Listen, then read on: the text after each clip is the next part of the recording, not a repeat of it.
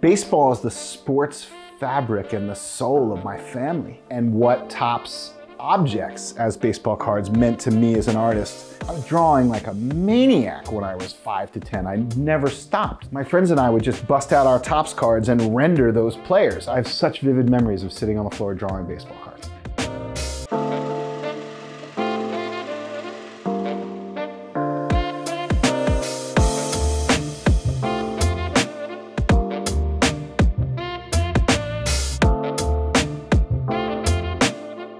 What's up, everybody? This is JK5, aka Joseph Ari Aloi, and this is Project 70, Meet the Artist, as opposed to Meet the Fockers or Meet the Parents with Robert De Niro.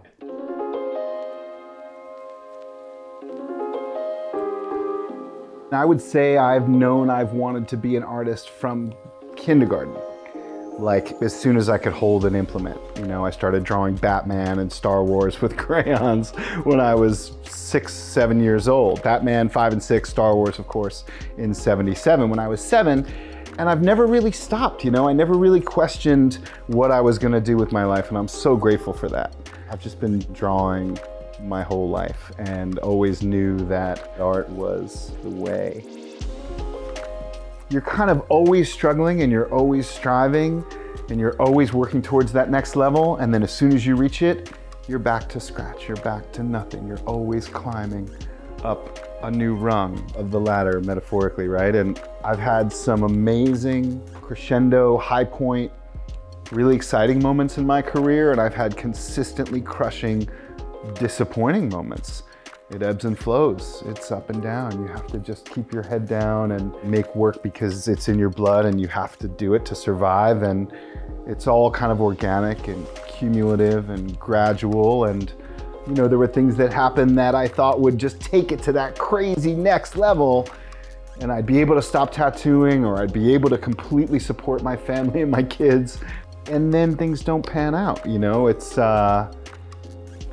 just about the long haul, man. Like, the process is the life and the journey. So yeah, lots of ups and downs.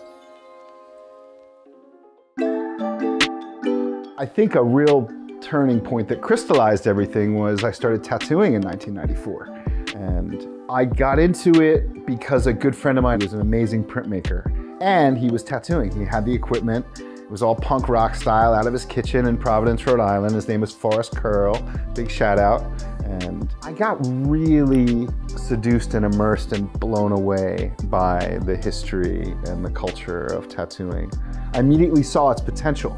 And at the time, I didn't want to do anything corporate. It was just about my own personal work and what I really wanted to get out in the world at the time, you know? And personally, there was a real convergence of factors where I got a letter from my birth mother 23 years, 5 months, and 19 days after I was born. And I started getting tattooed a little bit before that. And it was like this storm of communication from the Senorita Universalis, basically saying, this is it, you have to do this. This is your path.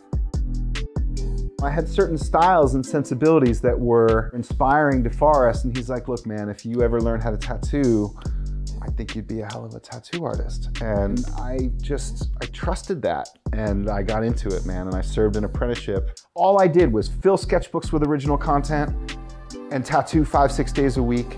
Within 4 or 5 years of tattooing, I was booked for almost a year and a half in advance at all times. And then I filled so many sketchbooks. In '99, my best friend opened a gallery in Seattle, and we planned on publishing a book of my work. And we embarked on this journey and then published a 432-page hardbound volume of my work, from my kids' drawings, then the letter from my birth mother, then the best of about 40, 50 sketchbooks from 94 to 99, just generating original content as a tattoo artist.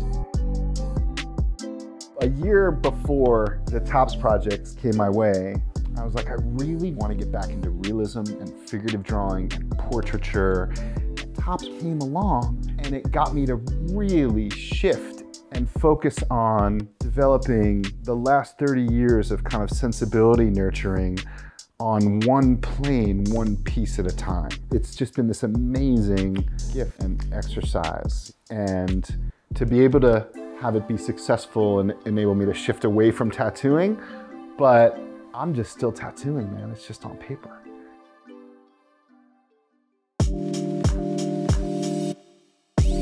What's the first step of conceptualizing research look like for you? The first step is figuring out what jumps out.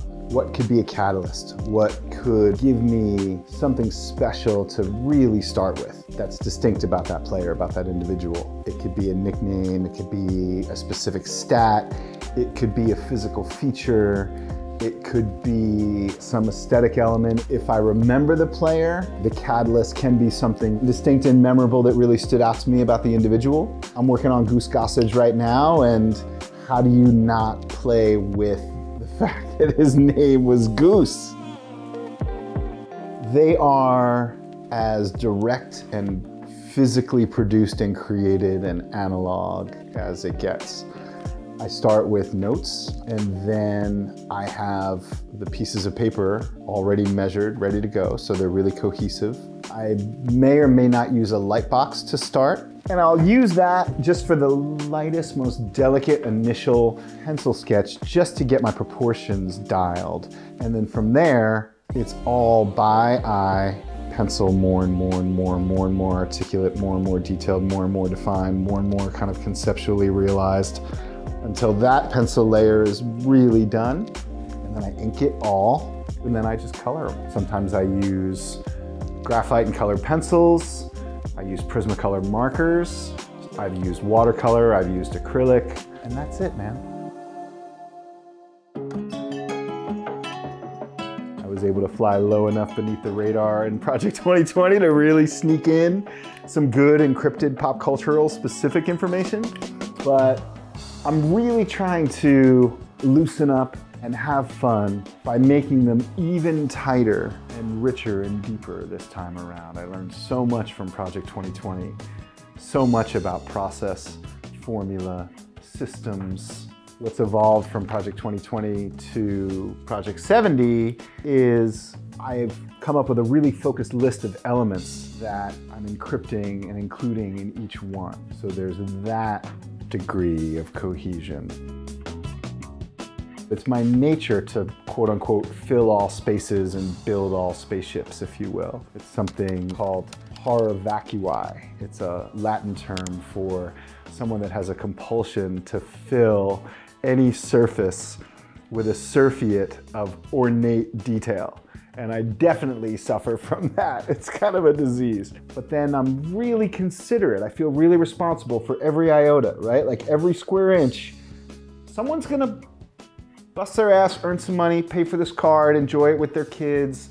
And the term Easter egg is something that I've always included in the work. I like that there's a maze or a puzzle or a discovery. Each one is its own story, and then there's certainly the arc if you experience them all together.